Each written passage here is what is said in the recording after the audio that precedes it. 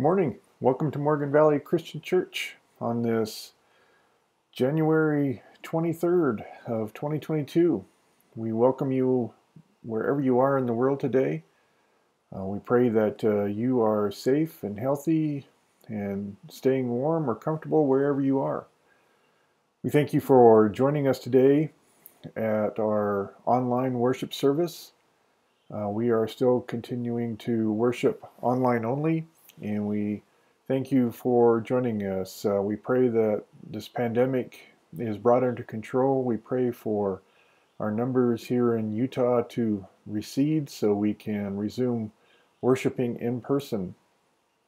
I received reports of more and more churches going to online only because of the rising COVID numbers, and we hold all of our healthcare professionals in our prayers and close to our hearts as they are besieged by yet another wave of coronavirus. And we just ask you all to be in prayer for them and the rest of our frontline workers who are also being exposed to COVID, all those essential workers who are also being inundated with COVID, and our teachers. We just ask you to be in prayer that this pandemic is brought under control in 2022. I'd like to invite you to join us in our call to worship. Loud talkers and silent worriers, glad handers and lonely wallflowers. God gathers us together to be the body of wonder and joy, of hope and healing. Bystanders with hands shoved into our pockets, fraidy cats whose feet are frozen in place. Jesus calls us to carry grace to outsiders, to walk with all those left behind. Kids who never offer answers in class, bashful folks whose tongues tie in knots. The Spirit anoints us to speak up for the voiceless, to partner with the poor to discover their gifts. And here is our empty sanctuary. We pray for that we will be able to return soon to in-person services and to see each other again. Let us be in prayer for our numbers to recede. And now we come to that time when we join in prayer together, and we will conclude with our Lord's Prayer. Will you join me in prayer? Father, we thank you for this day, this Sunday, this message that you have thoughtfully provided to us. We pray that we will have the ears to hear, the eyes to see, the hearts to feel the message you have today. We thank you for the presence of your Holy Spirit within each and every one of us. And we pray that the Spirit will guide us to take what we need of this message and to go make the world a better place as you have guided us to do and designed us to do. We pray for everyone who is dealing with this pandemic. We give thanks for science and the vaccines and the treatments and protective masks, everything that has been brought to bear to help us weather this pandemic. We pray against misinformation that has convinced so many people to avoid the vaccines, to not wear masks, to endanger themselves and others. We pray against the politicization of this pandemic. We pray for compassion for all. We pray for those who are most vulnerable, who are marginalized, who do not have the resources, who are forced to go to work and be exposed to COVID. We pray for all those who are hospitalized. And with this latest variant, the increasing numbers of small children who are being impacted and being put on ventilators and whose families are praying for their survival. We pray for this pandemic to be brought under control. We trust in your plan. In some ways, we give thanks for the Omicron variant, whose quick spread and rapid declination may help us to get back to normal. But we pray for all those who have chosen not to get vaccinated, who are being impacted the worst. We pray for all their families. We pray for all those empty places at tables today.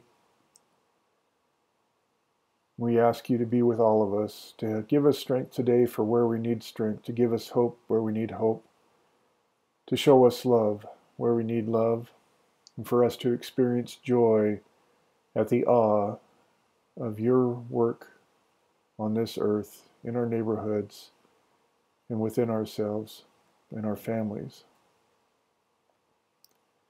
We give thanks for all you have given us this week and have planned to give us in the future. And we humbly join together in praying together as your Son taught his disciples. Our Father in heaven, hallowed be your name. Your kingdom come, your will be done, on earth as it is in heaven. Give us today our daily bread. Forgive us our sins, as we forgive those who sin against us. Save us from the time of trial, and deliver us from evil. For the kingdom, the power, and the glory are yours now and forever. Amen. And now we come to that time when we share in the reading of our lessons. Our first lesson today comes from Nehemiah 8, verses 1 through 3, 5 through 6, and 8 through 10. All the people of Israel gathered into the square before the water gate. They told the scribe Ezra to bring the book of the law of Moses, which the Lord had given to Israel. Accordingly, the priest Ezra brought the law before the assembly, both men and women, and all who could hear with understanding. This was on the first day of the 7th month. He read from it facing the square before the water gate from early morning until midday, in the presence of the men and the women and those who could understand. And the ears of all the people were attentive to the book of the law. And Ezra opened the book in the sight of all the people, for he was standing above all the people, and when he opened it, all the people stood up. Then Ezra blessed the Lord, the great God, and all the people answered, Amen, Amen, lifting up their hands. Then they bowed their heads and worshipped the Lord with their faces to the ground. So they read from the book, the law of God, with interpretation. They gave the sense so that the people understood the reading. And Nehemiah, who was the governor, and Ezra, the priest and scribe, and the Levites who taught the people, said to all the people, This day is holy to the Lord your God. Do not mourn or weep. For all the people wept when they heard the words of the law. Then he said to them, Go your way, eat the fat, and drink sweet wine, and send portions of them to those for whom nothing is prepared. For this day is holy to our Lord. And do not be grieved, for the joy of the Lord is your strength.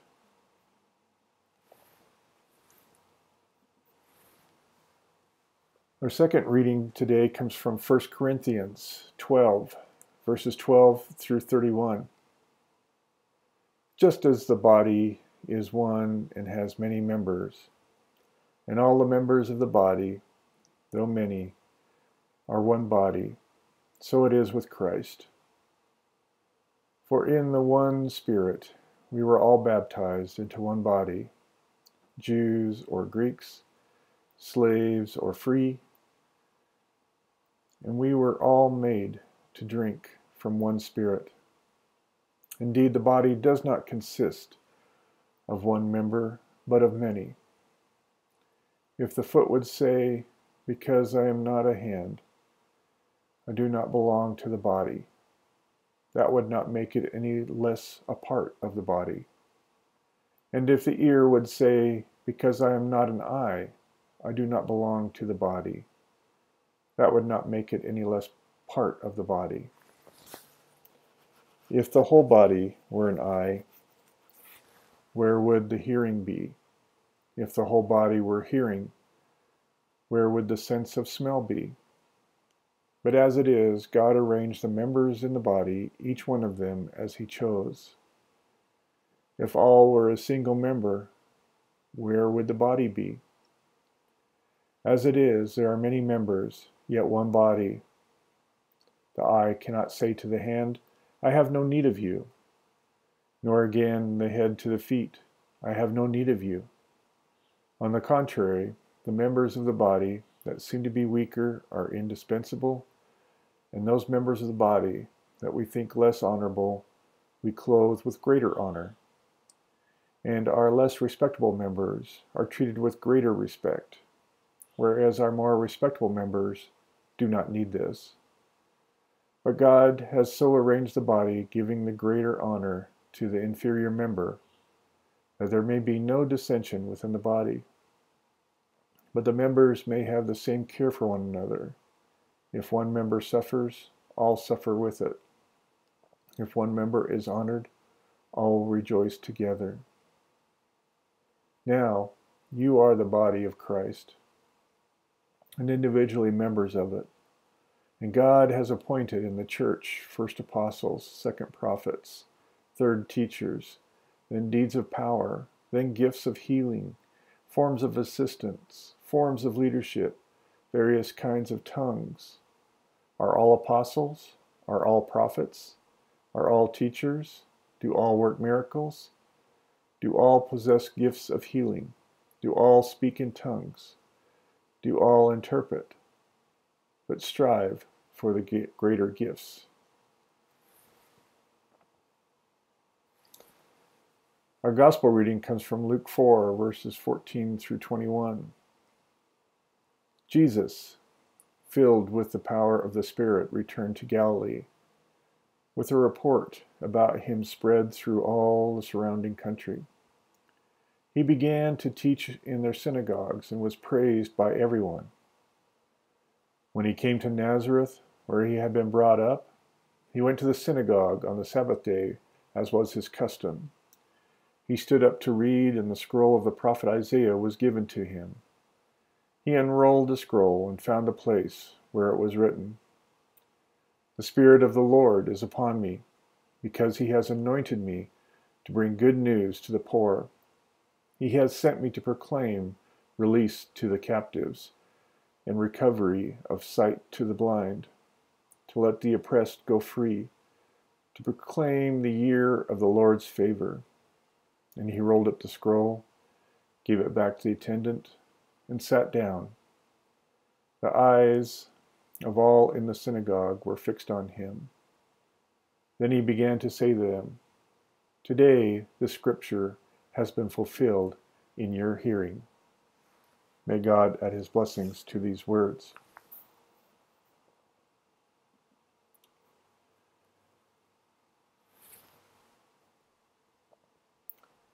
Henry Nouwen wrote about spiritual reading.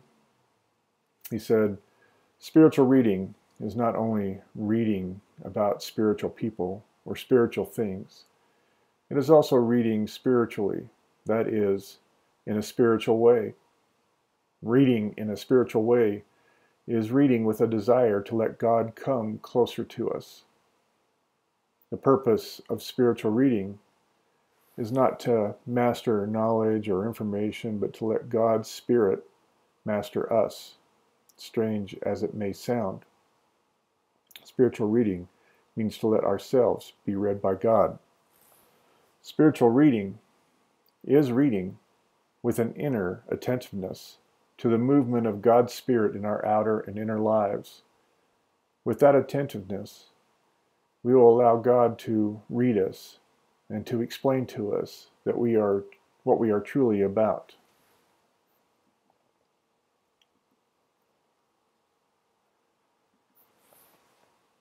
So what we see here in the first scene is from the Old Testament book of Nehemiah.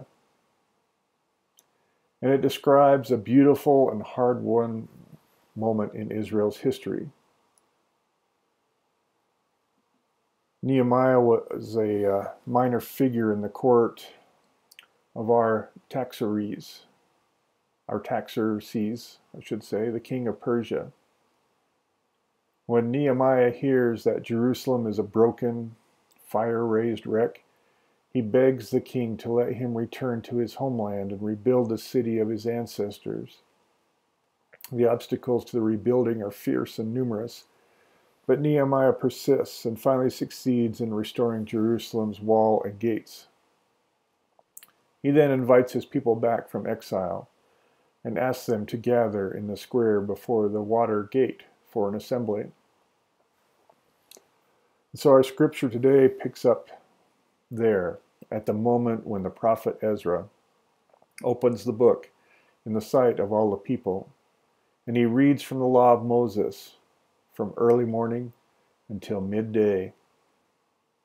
He reads until the assembly of men and women gathered in the square open their ears, understand, stand up, raise their hands, worship with their faces to the ground, say Amen, Amen, weep as they hear the words God has for them, and then return to their homes to eat the fat and drink sweet wine and send portions to those for whom nothing is prepared, because the joy of the Lord is their strength.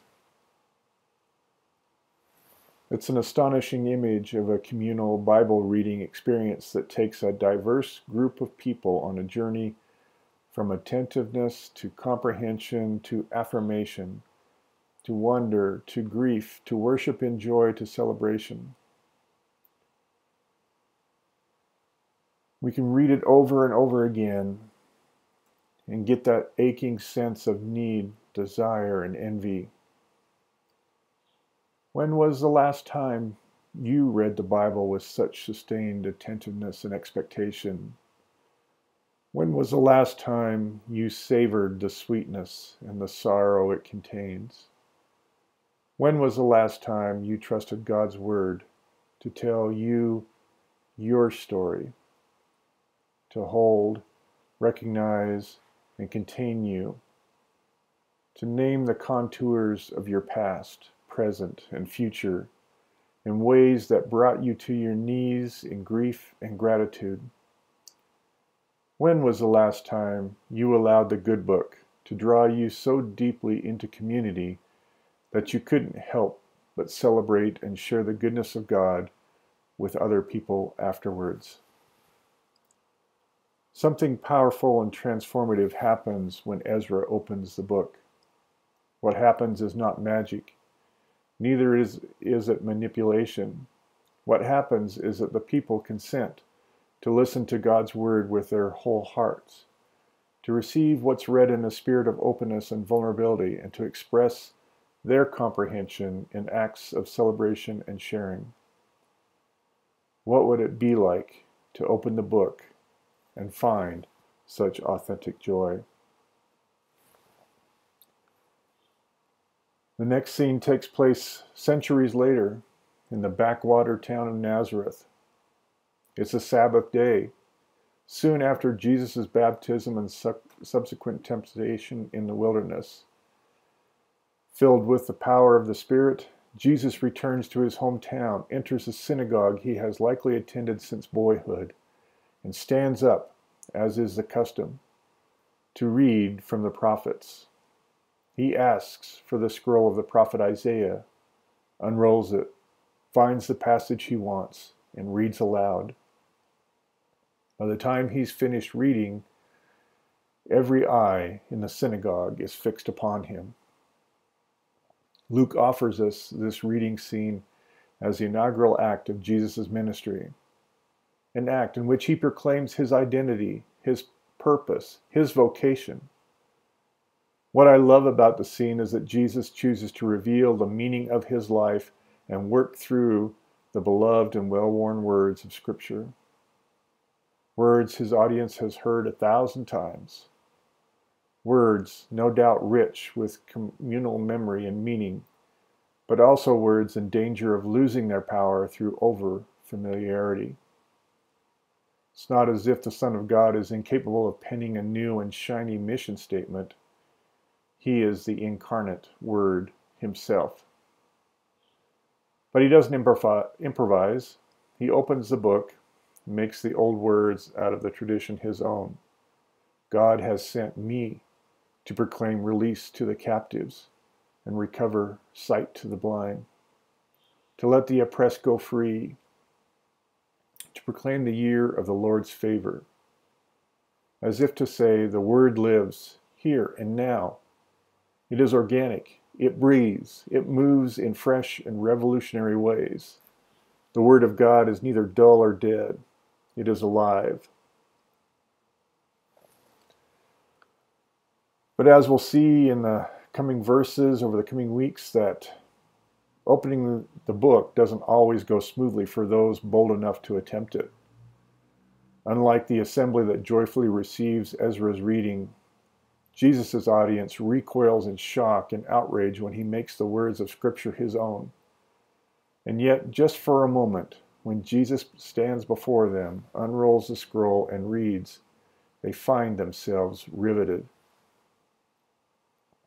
As I contemplate this scene, I wonder if the Bible is fresh or dull, organic or stagnant, alive or dead in my spiritual perception. Is the Bible a go-to book I open when I'm searching for meaning and purpose?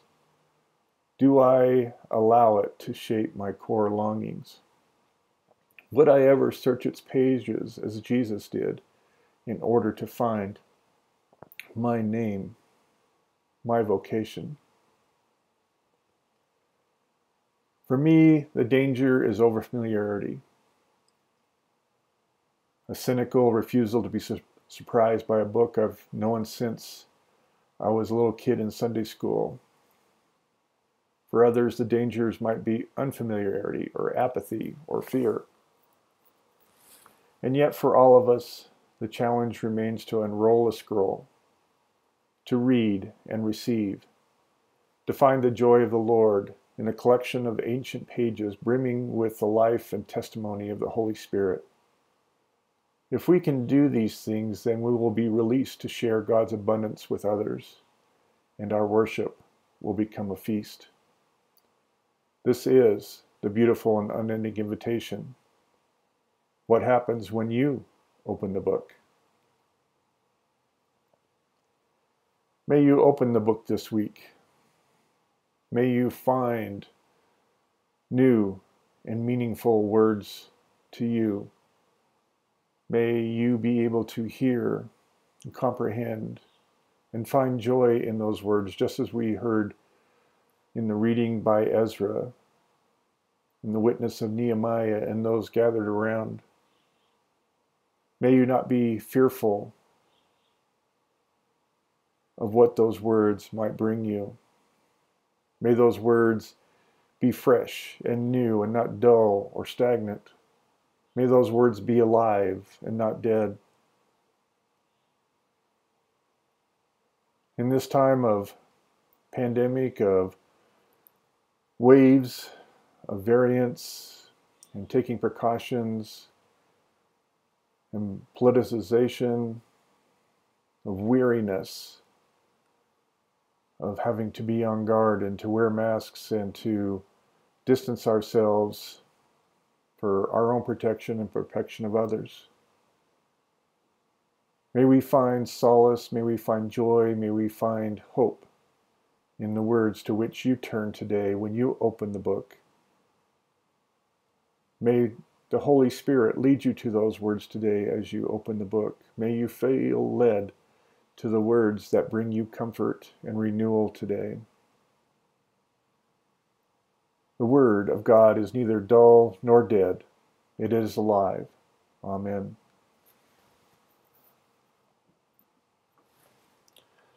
And now we come to that time when we would share in our gathering and benediction together, where we join together and sing, "Walk with me, I will walk with you, and build a land that God has planned where love shines through." Oh, first, let me go to our sending here before we do that. Now, we are scattered by our God to carry grace into a broken world. Now, Jesus scatters us to bring justice to the outsiders, to visit all who are alone and lonely. Now, filled with the Spirit, we are scattered to gather up the dispirited, to take hold of the lost and embrace them as family. And we hope to see you again at Morgan Valley Christian Church, and we look forward to warmer days for sure. And now, once again, we come to that time where we join in our gathering and benediction together. Will you sing with me? Walk with me, I will walk with you, and build the land that God has planned where love shines through. Go in peace and serve the Lord. Thanks be to God. Amen. May the blessing of Christ be with you. May the peace of Christ be with you. I forgot that part of our service, so we have a tradition where we share the peace with one another. So may the peace of Christ be with you this day and in the coming days this week. And we look forward to seeing you again next Sunday at Morgan Valley Christian Church. God bless you. God keep you safe and healthy, and also your family. Amen.